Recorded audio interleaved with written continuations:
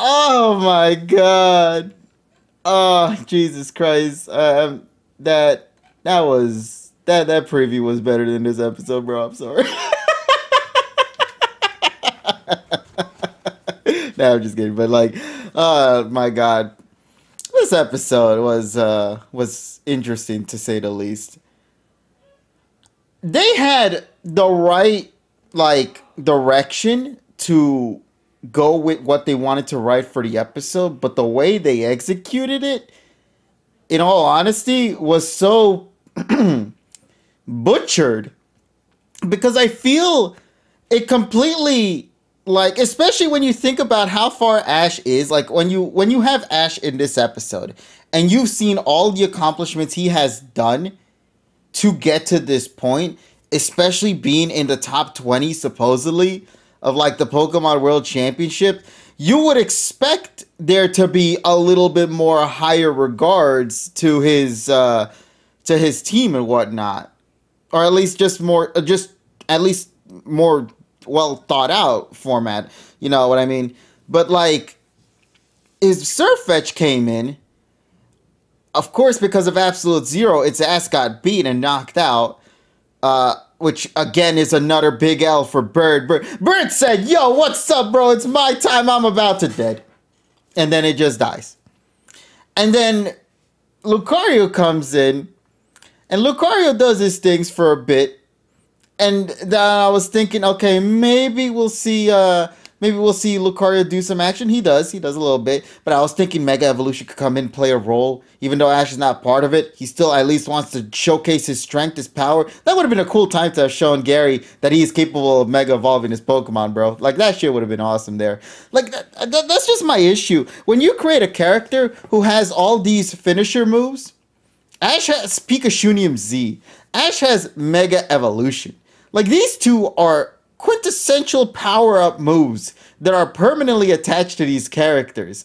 That really, when you start thinking about it, you begin to question, why don't they use that in this?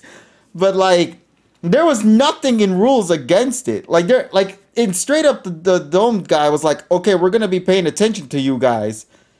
And I'm thinking to myself, like, so anything can go. But it just becomes weirder because Ash is in the picture, bro. That's just my issue with this episode. Ash is in the picture. You guys can totally respect that decision that Ash should be in this episode. But because of the fact that Journeys has gone out of its way to make episodes not have Ash in it, Ash shouldn't be in this episode, bro. Ash should have been like at the beginning, told Go what he needs to do and where to go, and let him be on his own for that. Because at this point, with how far this Project Mew thing is, I think they should have like let Ash out of the picture to start focusing more on Go by himself. Because when you have a character, once again, when you have a character that is incredibly powerful, has been, and this is the fault as well with time too, where you have a character who is incredibly powerful here, who is capable of defeating champions, by the way, and has power-up moves exclusive to him, like with the Pikachu Z. I would like to think that this should have been something that they had to acknowledge and be like, we can't have this character be in here because he will be seen in this way. At least that's what I'm thinking anyway. I don't know. Maybe you guys think differently. I just see it like that because it's like chess. The king is not the strongest piece, but it directs the other pieces to attack. Oh, you're mostly talking about the teamwork aspect. Yeah, I'll talk about that too in a minute. The thing is, yeah, when I see Ash and I see all the accomplishments and think about all the accomplishments he has done, and he's not even supposed to really, in a sense, be here because he's not in this whole project to begin with, it really begins to just sort of make the character stick out a lot more. Go forgot to take his introvert meds, KG. Jesus Christ, bro. I don't know. But, okay, Ash's side, you know, to me personally, like I said, Ash in this episode had no right to be here. Go for the most part took care of a lot of things on his own. He caught the Pokemon by himself. He thought himself to use the Inteleon and Grookey to use it as a way to navigate to the cave entrance and work from there. He thought about Caterpie and using the string shot as a way to climb down to get to the bottom floors. Like, Go is capable. We've seen it in the beginning act of this episode. Go is capable more than enough to work on his own terms, especially because he has his own team to work with. He's caught Pokemon. He's worked with them. You guys keep saying he's bonded with them. Let us see that in motion. Completely with negating Ash out of the picture. That way it would have been, you know, just Go, Gary, and Tokyo, and we would have seen those three work together, and it would have been an interesting dynamic to have seen that now with Ash out of the picture. At least that's what I'm thinking anyway. But yeah, like I said, to me personally, the one weird thing about this episode was simply Ash, and that was it. I really found him to be a character who just doesn't belong in this thing. It's like as if Go partaking in the Pokemon World Championships despite not being a contestant. You know what I mean? But that's just how I feel personally. But yeah, I don't know. If I were Go, I wouldn't want to work with Gary, who has been an ass to me since meeting him. I mean, that's just how he's... Well, to be fair, he also has to acknowledge, too, like, it doesn't matter about working with him or not. It's about completing the mission. You got to understand that, too. You know, it's a raid battle, and Go even admits it, like, am I supposed to cooperate? And that was the whole theme of the episode, cooperation, which he failed to acknowledge. He neglected that throughout this fight. So yeah, he was an ass, but a necessary ass. You're all right on that. But yeah, so that's just it. Okay, so anyway, moving along from that, the fight in itself, I found it decent. Not good, not great, or horrible per se. Just decent. Although it does, once again, completely... man, my big issue with this cooperation episode, and I'm going to be real with you, I think my big issue with this whole cooperation episode is I feel like it's just not going to be addressed again in some point. I mean, obviously, they'll showcase Go's development, but, like, we won't get an episode dedicated to Go, like, working on that to then fully accept and embrace cooperation. Like, I feel they need an additional episode to focus on Go learning and understanding the concept in itself of cooperation to then, you know, become more of a player in future Project Mew episodes, however there may be. But yeah, I don't know. It's just like that part. I really felt weird with the raid battle. I just, he had no problem working with Team Rocket to fight Zapdos. So you're all right on that too. And even when Team Rocket was trying to be assholes to them, and you clearly saw how those three work together. So, which is kind of weird that Team Rocket of all people was the one that cooperated well. So yeah, and Go was a dick, bro. Go was an absolute asshole. Like I'm so happy. I am so happy all of the characters acknowledged his bullshit, bro. Ash was like, Go, what the fuck? And then Tokyo was like, no, Go was like, I understand we have to cooperate. And Tokyo's like, no, you don't. I love shit like that, bro. They're calling Go out for his bull, bro. That's such a good thing. But it all depends on if this will be something they'll address in a future episode before we come back to Project Mew. You know, it's something we have to wait and find out. Go was in his feelings. Yeah, it needs an additional one. Whether it'll be sometime in the future or, like, I don't know. It's such a weird thing. It's such a weird concept. Do we think Go is going to hit the wall soon? I don't think so. Even before they fought Articuno, Go was being a jerk. And yeah, you saw that, right? He pushed Ash out of the pictures, like, get your ass out of here. And just, like, caught it by himself. Like, Go never does that, does he? Like, Go doesn't say, yo, Ash, get your ass out of here, Pokeball, go, and then catches the Pokemon like that. Has he ever done that? Has he ever just, like, shoved the...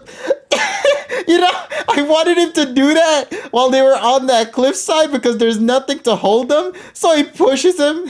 And then he unintentionally gets Ash to fall off the fucking cliff. Nah, but for real, bro. Like, for real. It's such a weird thing. It's such a weird thing to me. Go wasn't himself in this episode. He was, like, even at the beginning of the episode, when he talked about raid battles, even Ash was like, what do you mean? You clearly done a raid battle. You were fine with it. So what's the issue now? Like, you were perfectly okay in the raid battle. And Go was like, I guess you're right. All right, you know what? Let's go. It's such a weird thing. Even the episode itself acknowledges that Go was so out of character at some points, bro. Man. I want to fully appreciate this episode because, okay, let me at least bring up something good. Something that should have been, by the way, at the beginning of this series with Project Mew anyway. That was, for some reason, now being a little bit more acknowledged. There are actually more challengers in this shit, bro. There are actually more characters that are going for this Project Mew hunt. Something they talked about, but never really seen outside of Gary. Only Gary has been that one character who has been treated under that condition. Everybody else sort of seems to be out of the picture, never on screen. But this episode has them being present, all failing, of course, but you see that they exist, that they're out there. And I like that. I like that it makes everything feel a little bit more actual, legitimate, instead of it just being Gary and Go and Tokyo and that's it. Like, there are more trainers out there who are also sharing that same mindset to go for Mew, which I appreciate. But why did it take till now to get to this point? I feel like that should have been something we should have seen in past episodes a little bit, even like, because like, see, in this episode, it was a small minor thing, but it adds to the overall scope of what Project Mew is trying to be. It's always about establishing a narrative, the story, to make us feel like there is a legitimate purpose behind what we're going through, because we, the audience, want to also feel like we're a part of it too. You know, and I think that's something they kind of hit or miss with that. So I don't know, but that's just my take on it overall. But let me see. Showing other challenges is to gloss over stupid power scaling with unsubstantial world building. Jesus Christ, bro. Oh my lord. Yeah. So I don't know, man. I legitimately do not know. I have no words to describe my full-on thoughts on this episode. I mean, Tyrone pretty much said bullshit, but I think we'll probably wait till Monday to hear more on that. And I'm very, very curious to see what he has to say on that, as well as our other buddies like Emmy, who is unfortunately not going to really be present with us today because I think she has some technical hiccups or some shit like that. So, you know, just to not bother her in that way, shape, or form, I think we'll be fine. So we will see where things will go for this upcoming episode, which I don't think we're getting one next week, as you guys brought up before, which is kind of unfortunate, but like, yeah, Project Mew without Mew, you're right. And not only they had the recap episode with Mew there, what are you talking about? There was Mew. Hey, said, hey, we're doing the stage tonight. I will say we probably will not be doing the stage tonight, only because we're going to be playing Mario Kart, and I want to go straight to that. And we'll probably spend more of our time on the Mario Kart shenanigans, if anything. Tokyo, music, psychic type, so I want to catch it to understand Celebi. Me, then start get started on Project Abra. Holy shit. No, but don't worry, chat. We will bring the things back up again. Unfortunately, these past couple of weeks, especially on Friday, there have been always these like big events and stuff happening to where I have been unable to have the community be here to address their inputs as well, which is unfortunate timing, but I do want to say we will eventually come back together to talk more about these episodes soon. But anyway, you know, this is really all I gotta say on the episode right now. This is what I feel at the moment. Was it good? It was aight. It was aight, but you cannot deny there are a shit ton of blemishes that really hinder the overall enjoyment that could have been from this episode. Because while it does carry a lot of things that or a lot of concepts in there that really is good, like let me not neglect the Caterpie, the Inteleon, the Grookey bitch ass actually had some purpose in this episode, bro. I like that. Like Grookey, he's not a fighter, but they found a way to implement him into this Project Mew thing proper. Bro, that is such a good thing. I like that. And I liked how his other Pokemon were being utilized. It has to be noted that that shit is good stuff to see and take note of. And to credit where credit is due. Exactly, Robzo. And, you know, like even the trainers as well, other challengers existing, other opponents existing. That is such a good thing too. I like that. It once again builds the world up while also acknowledging the things that we see. With that being said, with the positivities, there is more of the cons in my eyes than there are the pros. I really did not, especially because of my reaction as well with the whole Surfetch shit and everything, bro. These past couple of weeks, Surfetch has been getting L's. My boy hasn't been getting nothing but no W's, bro, these past couple of weeks.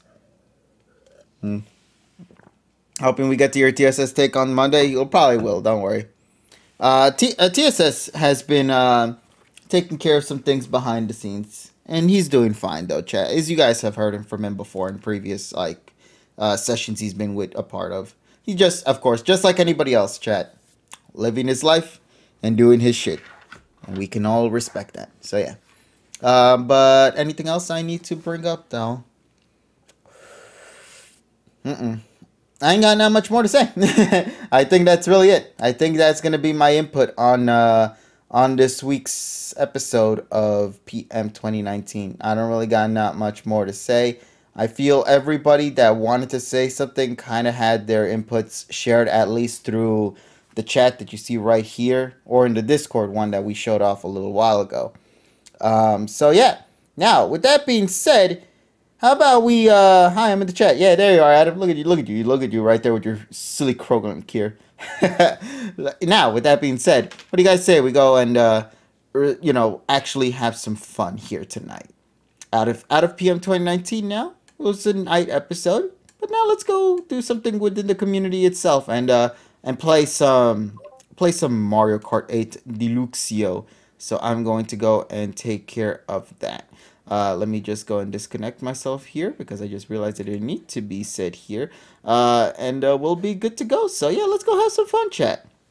Let me go and open up the game though, because we're going to be needing that. But thank you everybody for tuning in on the Pokemon reaction. I hope you guys had a good time with this episode's reaction. And if you did, of course, once again, if you haven't followed us here on this platform, make sure to do so. Follow us here. And if you guys by any chance have Amazon Prime or Twitch Prime Gaming or whatever it is that they call it, you can subscribe for free here on this channel to get yourself some sick emotes that you could use throughout this stream and other people's streams as well.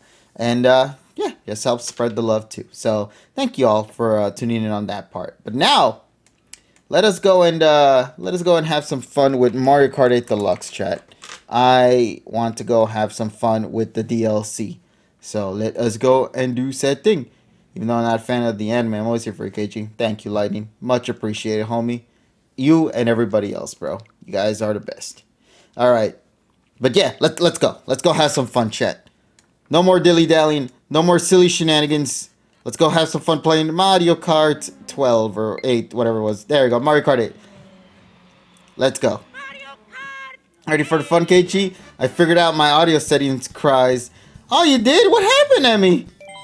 What happened? What was like I'm assuming the audio was in the wrong settings and it was in the wrong PC settings. I gotta buy the DLC. Oh no. Oh, actually, now that I think about it, do you need the DLC to play it? Because, let me see. Hold on. I'm going to try setting this up right now. Friends, I'm going to create a room.